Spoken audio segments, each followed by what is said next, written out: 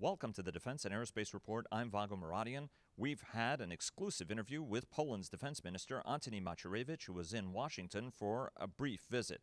We met with Macierewicz at the Atlantic Council think tank, where we had an opportunity to sit down for a one-on-one interview.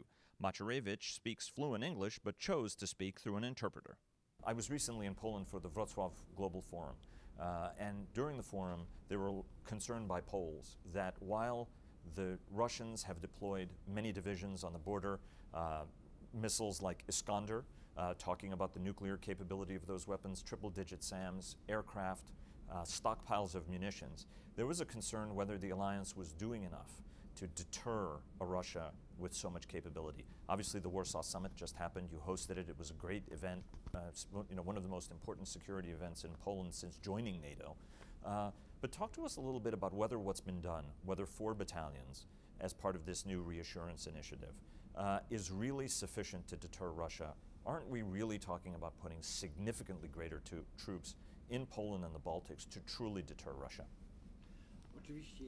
Well, of course, when you take into consideration the possibility of a direct, concentrated attack from the Russian side, then 4 battalion groups, even if we take into consideration even other troops, you would need to count heavy US brigade on the territory of Poland.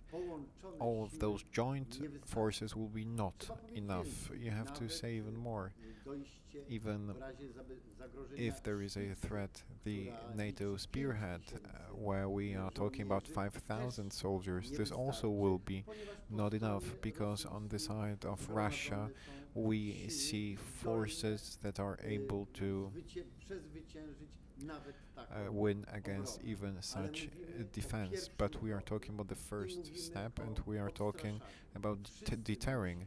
We are all aware that if this step is insufficient, Russia will still be as aggressive as it is now. Those forces will have to be increased, and we, the Republic of Poland, already increase our army to 150,000 soldiers, and the next year we want it to be even bigger, and the percent spent for defense will be up to 3% of the GDP. Now we have 2%, and then we'll also ask our allies for bigger help. Let me take you to the question of the Russian capabilities that worry Poland the most, and how are Russian actions shaping Polish defense strategy?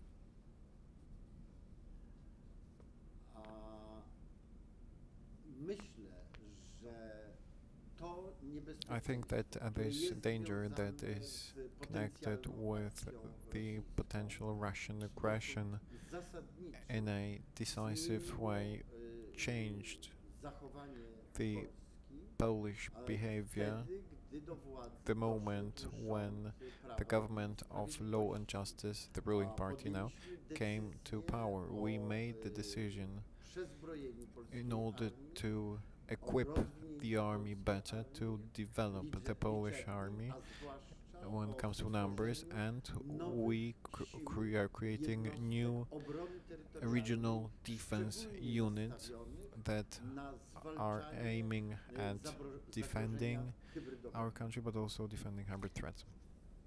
Counteracting hybrid threats, sorry. Russia continuously points out that the Iskander missile that it has can be nuclear tipped. And there are some strategists you talk to in the United States who say that at some point, both the United States, NATO, and Poland are going to have to discuss whether nuclear weapons will have to be deployed to Poland, just like they were deployed to Germany during the Cold War. And some people say that had America not deployed Pershing, you wouldn't have gotten arms reductions and basically tried to cool down tensions. Do you think at some point that decision has to be taken and debated in Poland? I think that such a discussion maybe should be made, but we are not talking about nuclear weapons being put into Poland. We are talking about only making such steps that would make it impossible for the Russians to pose a threat to our allies and to divide NATO into countries that will be left under Russian influence and countries that, fear Russian nuclear aggression and will retreat from active support for NATO. But this does not concern nuclear weapons being present in Poland, not on this stage. Russia has consistently taken advantage of unrest to advance its own interests. At a time when Britain has voted to leave the European Union, at a time when there's been a coup in Turkey and a massive purge of the Turkish military and security services, and a time when the American Republican presidential candidate is questioning the fundamental tenets of the Atlantic Alliance, the Article 5 Mutual Defense Clause, are you concerned that over the weeks and coming months, Russia will take advantage of that, perhaps to grab territory or somehow provoke the alliance? And what does the alliance have to do to protect itself in that case? Well, it is true that the present situation is especially difficult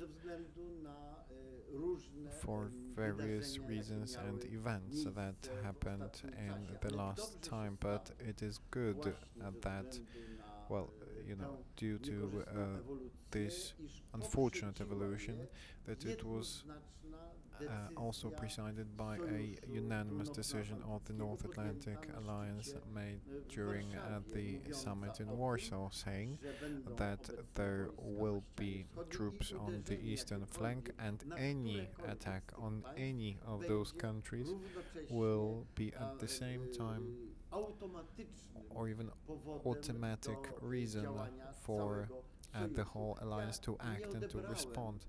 I did not understand the formulations that were said during this presidential discussion in the US as a undermining of the Washington Treaty.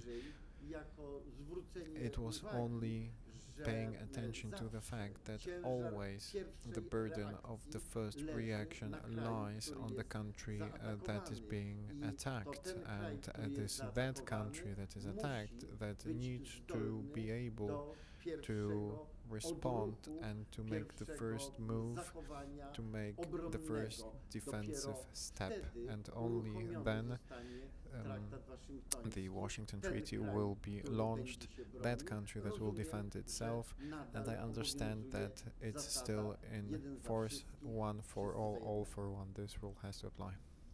Let me ask you about modernization. The Polish government has said that it's going to increase spending. It was very welcome, from 2% to 3% of GDP. The government has been reconsidering acquisition programs. Two quick questions back to back. First, what can you tell us, how can you update us on what the priority modernization programs are going to be? And the second question is, given that the government has increased social benefits, there is a concern whether Poland is going to be able to spend more money on it. Can you give us a sense on how you're going to find that extra money as well? One has to say clearly that the majority of financial problems of Poland resulted and results from corruption and the fact that tax were not paid due to criminal activities of some enterprises, and the means that were by us mobilized within the last months made it possible that the income of our country increased by 20 billion zloty compared to the income of our country in the very same time in the last year. I'm saying that because there is no alternative, meaning either social expenses, either military expenses. We will realize both programs. And what about the modernization agenda? Two issues will be executed right now by Poland as the most important ones. First of all, armaments and equipping of regional defense units. 3 brigades that this year will be present on the eastern flank will be equipped with the most modern weapons, together with launchers,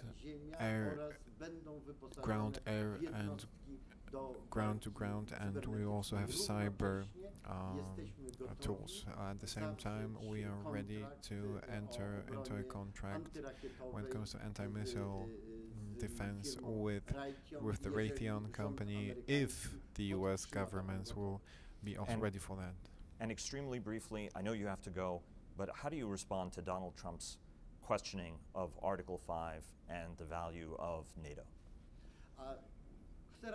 Well, once again, I'd like to reiterate that, in my opinion, there was no questioning of Article 5 of the Washington Treaty.